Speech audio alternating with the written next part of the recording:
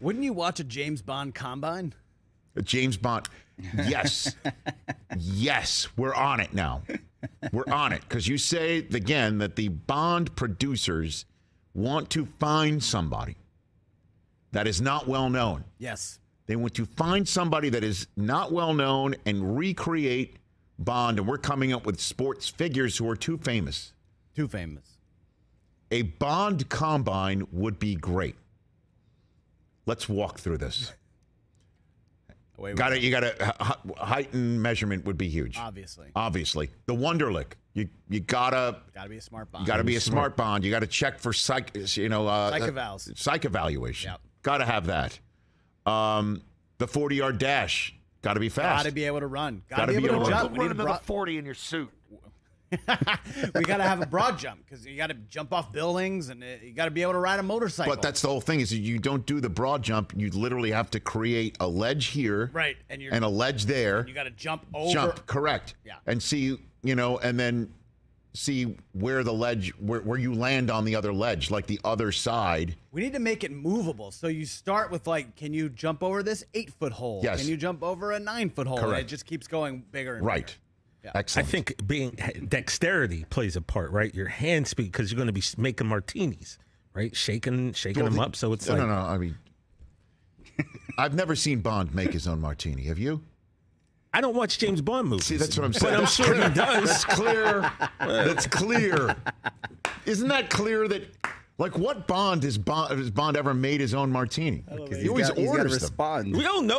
So you tell me out of 35 James Bond movies, the man never once was at home and made his own cocktail? Come on. Shaken. I don't. Shaken, not stirred. I don't. He's always ordered it. He doesn't make his own stuff.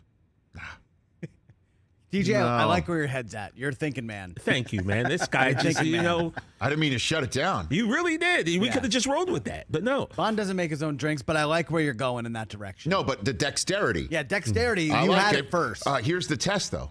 The test is how quickly can you go from here to there?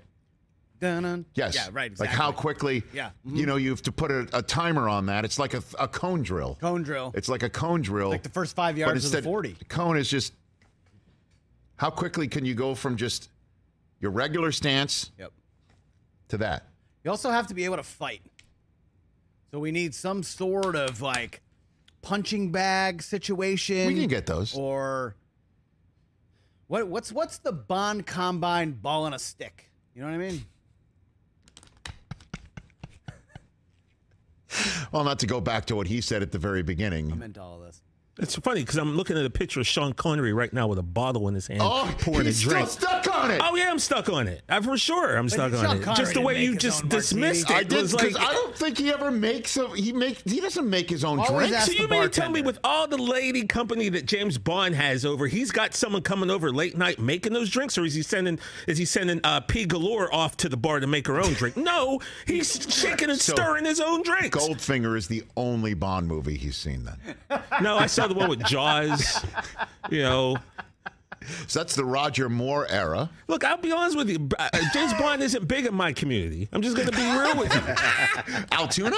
That part of it, yeah. In the bigger sense of my community, James Bond isn't that big. So, I'm trying to help you out. Why are you so... I don't understand why he's...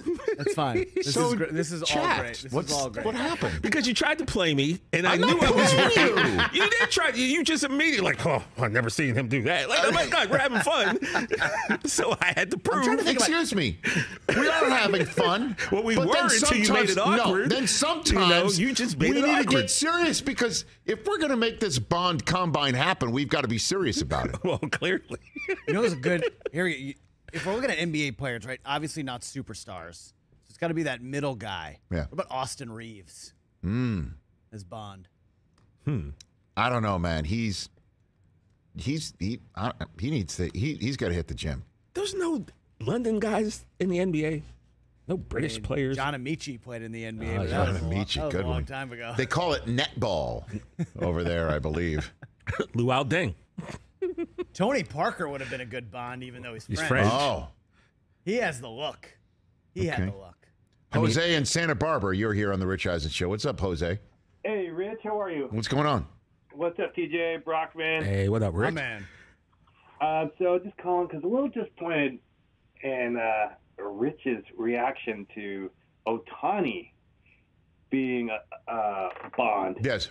Because, you know, you gush over him, and he does everything for the Angels. He does. sells hot dogs, he pitches, you know, he hits home runs. He does everything, which is what Bonds does. Right.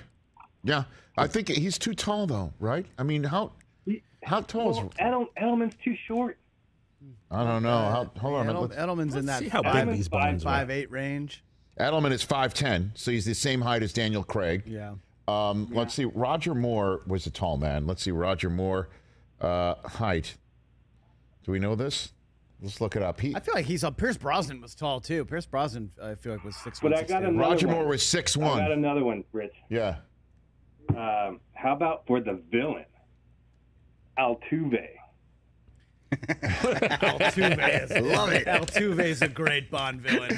And you know what? That just, you just unfortunately removed this film from all Houston movie theaters. That they're not going to show up now. That's okay. They don't need to show up. Thanks for the call. Appreciate it. Jose in Santa Barbara. Catch the Rich Eisen Show every single day on the Roku channel, 12 to 3 Eastern, for free.